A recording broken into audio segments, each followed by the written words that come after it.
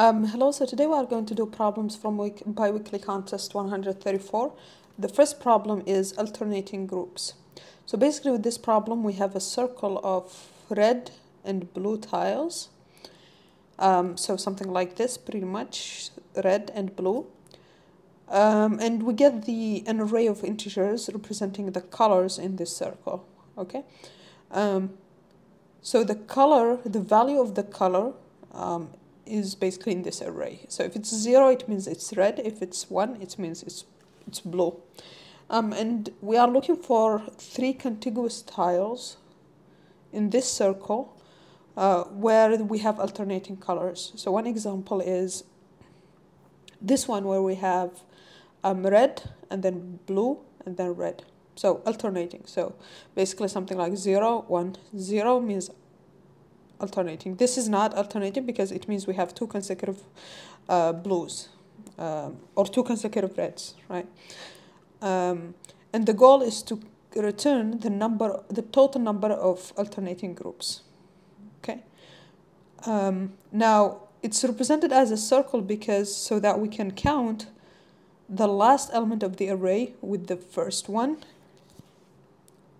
or with the first 2, right?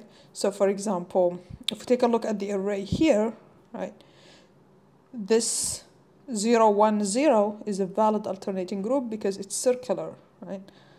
So that means this one is a valid alternating groups, okay? So if we take a look at the first example, we have 0 because they are all blue. If we take a look at the second one, we have this one alternating because we have red, blue, and red. And then we have this one because we have red, blue, and red, so alternating. And this one works because, remember, because it's circular, because we can join the last 2 elements with the first one. Is there any other one? Well, yes, because this one blue, and then red, and then blue. So it alternates. There are no consecutive of this 2 of the same colors that are consecutive among these 3 elements, right? We have blue, red, and then blue. But that's it. Like, you can't have this one and this one and this one because then these 2 are the same color. So we only have 3, and so we return 3. So that's the idea. Now, if you also take a look at the constraint, it's very small, 100. So that tells you can just traverse the array, right? But in a circular way and just check. So for each position, basically, we can just check the next one and the one after that and just check if they are alternating. But we have to be careful. When we reach the end, we would have to check this one with these 2, but we also need to check these 2 with this one, right? But then anything else, it's the same. We already checked it, okay? So that's what we need to do here. So what we can do is we of course need something to return. This is the number of alternating groups, so that's what we return here. And we can just go through the array. So let's just have n be the length of the array of colors. And so what are the 2 positions that we need to check? Well, we need to check I plus 1. We need to check I plus 2. So that which I plus 1, I plus 2. The 2 positions in front. But what if we reach n here? What if I is equal to n minus 1?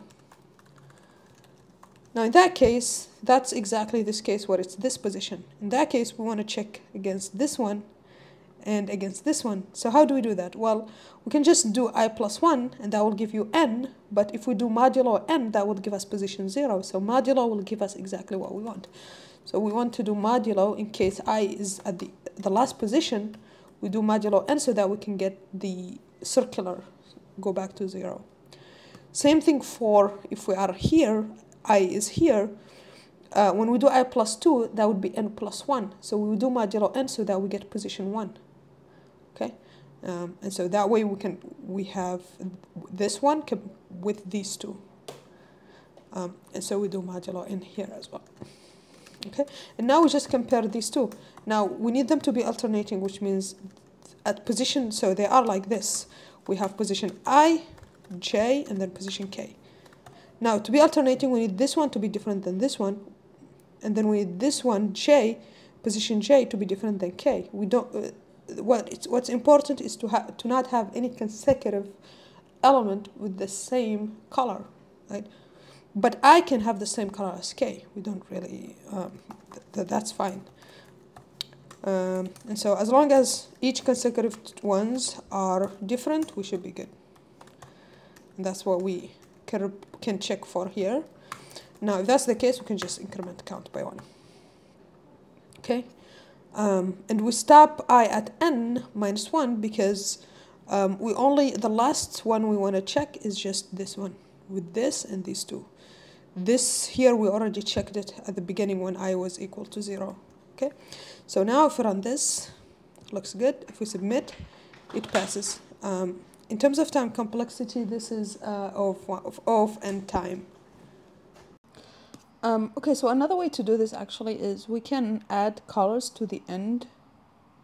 Basically add the same array to the end. That way we make it circular. This is a good trick to just get into the habit of doing.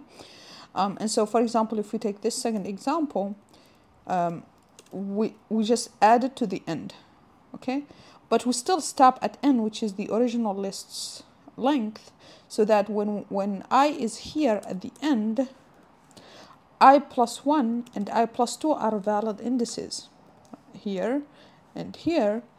That way we do the same thing as we did earlier where I was here, and because of the modulo we had j here and k here.